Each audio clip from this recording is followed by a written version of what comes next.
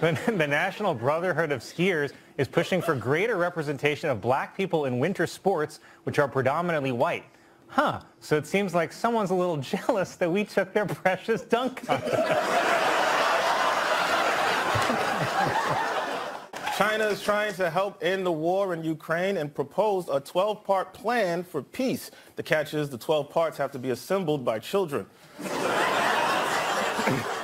The U.S. Surgeon General is warning that children are joining social media at too young an age, and they should wait until they're at least 16, when they're hotter.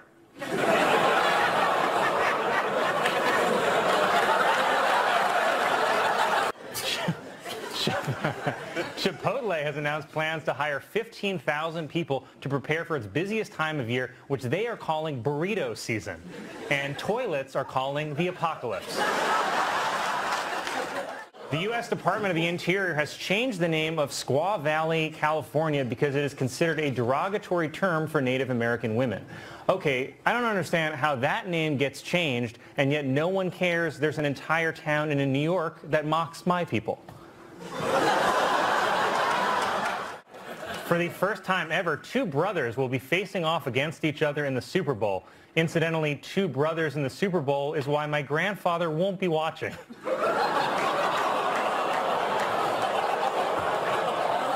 On February, man, wow. Pope Francis criticized laws banning homosexuality as unjust, saying that it's not a crime even though Catholic doctrine views homosexuality as a sin. He also stressed that Catholic doctrine views age as nothing but a number.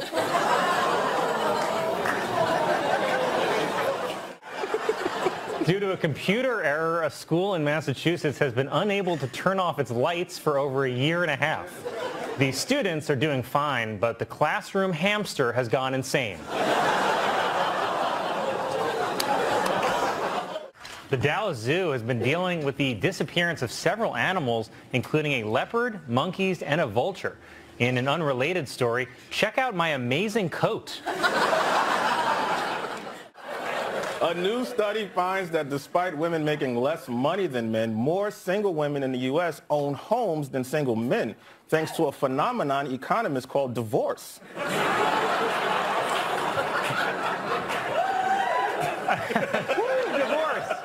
The Biden classified document scandal and the Trump classified document scandal are very different, but they do share one big thing in common. They both make Hillary Clinton want to blow our goddamn brains out.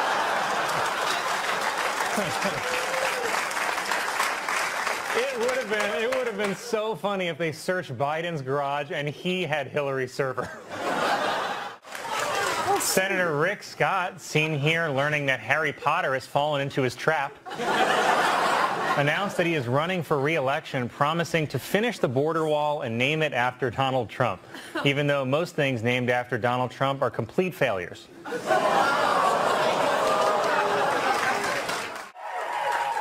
Earlier today, an American fighter jet shot down a suspected Chinese surveillance balloon that had been spotted crossing the United States, officially ending history's most complicated gender reveal party. And bad news for China, it's a girl. A new AI chatbot has created controversy after it allowed users to talk with Jesus and Hitler and one guy who thinks he's both.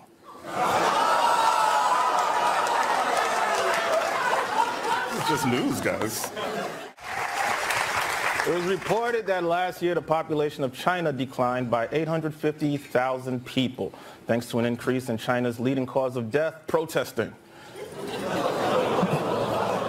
China plans to reverse the population decline with an emergency import of Nick Cannon.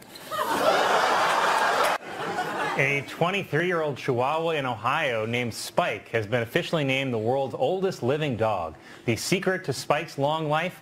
A lot of Chihuahuas look the same. It was announced that Donald Trump's golf courses will host 3 live golf tournaments this year, furthering Trump's ties to Saudi Arabia.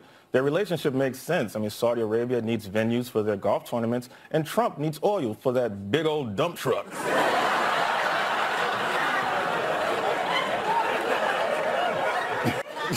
Disney World is closing Splash Mountain to turn it into Tiana's Bayou Adventure after complaints that its Song of the South theme was racist.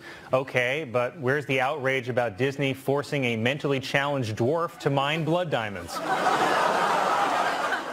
Kevin Spacey, hold for applause, Kevin Spacey made his first public speaking appearance in 5 years where he thanked Italy's National Cinema Museum for having the balls to invite him. He also asked, could I touch the balls?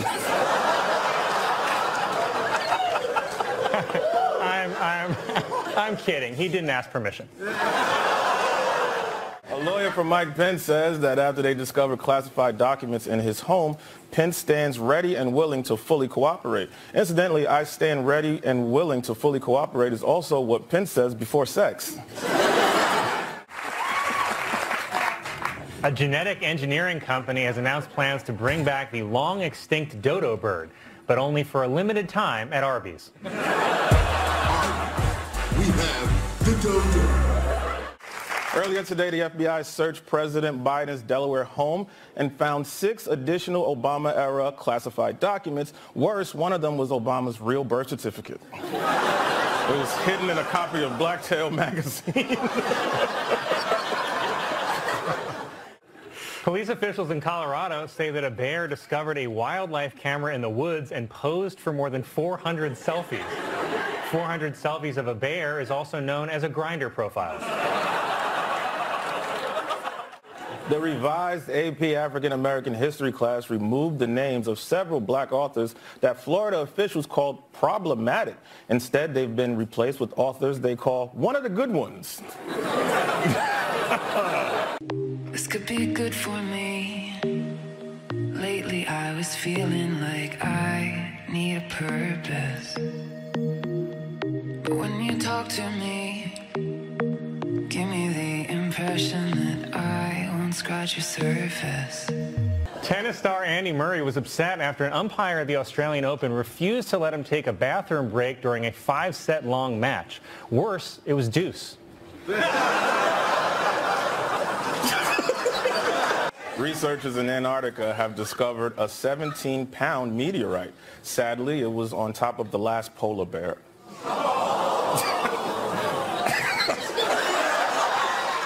Donald Trump responded to reports that Ron DeSantis will run against him for the Republican nomination, saying, "We'll handle this the way I handle things." So rough and without consent.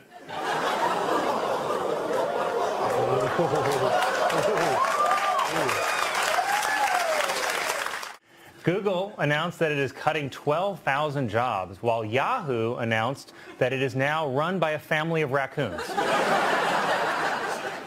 AMC Theaters is celebrating Black History Month by offering $5 tickets to recently released black-led movies like Wakanda Forever and The Woman King. They're also honoring black people by starting the movie 20 minutes late. Did you get that, Colin? I don't know. I don't even know what you're talking about. A school official in Illinois has been arrested on charges of stealing over $1 million worth of chicken wings. Said the official, "I swear, I was going to give all the money back."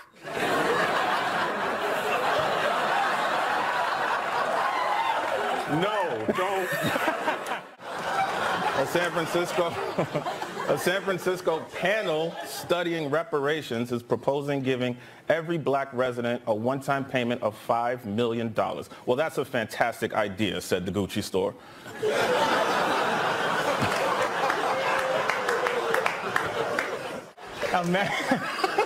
A mattress review site is paying people to test the theory that eating cheese before bed will give a person nightmares. But if you're in bed eating cheese till you pass out, your life is already a nightmare. A Catholic nun in France, who was believed to be the oldest person in the world, has died at the age of 118. Her cause of death was listed as answered prayer.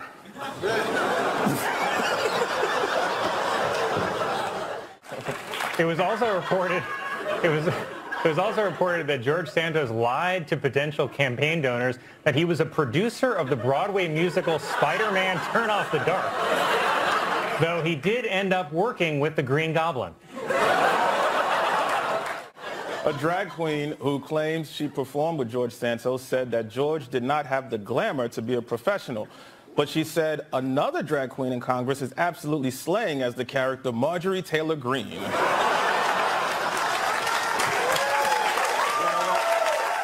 Florida has proposed legislation that would allow residents to carry firearms without a permit. Also, everyone gets to do one murder.